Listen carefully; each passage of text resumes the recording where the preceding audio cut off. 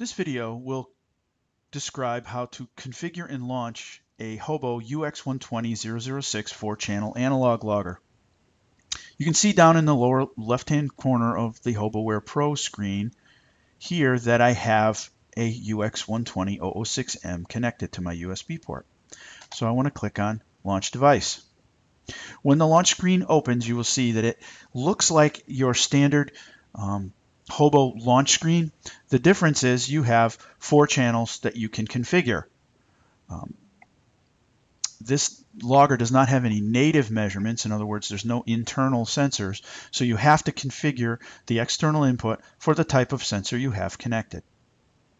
The way you do that is you will check off the channels that you want to use here. For this exercise, we'll just use channel 1.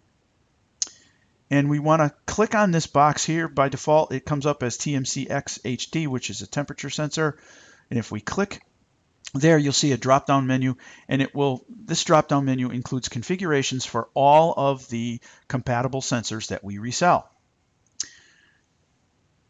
If you have a sensor that's not something that we sell here at Onset, and you want to interface it with this logger, click on or hover over adapter cable, and you will see the different adapter cables that are available that you would have purchased to interface between the logger and your sensor.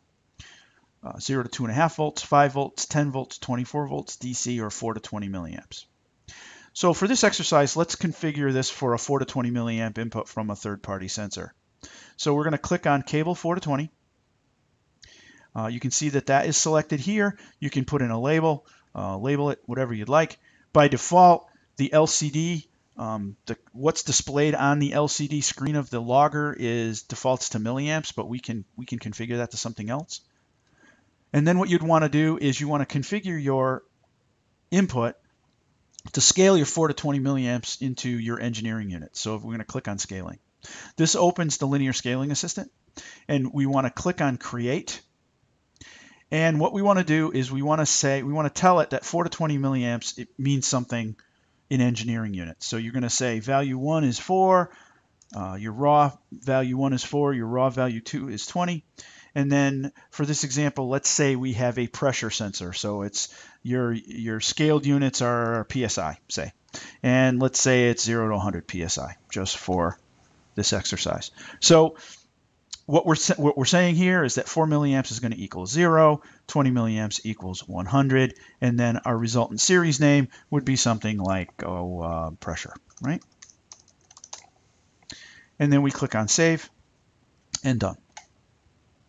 And then here, the LCD units just changed to PSI from our units. And now we can go ahead and launch the logger, and the data will be recorded as pressure in PSI. For more information on using HOBOware and HOBO data loggers, in HOBOware you can go to Help, HOBOware Help, consult your HOBOware User's Guide, or go to our website, onsetcomp.com.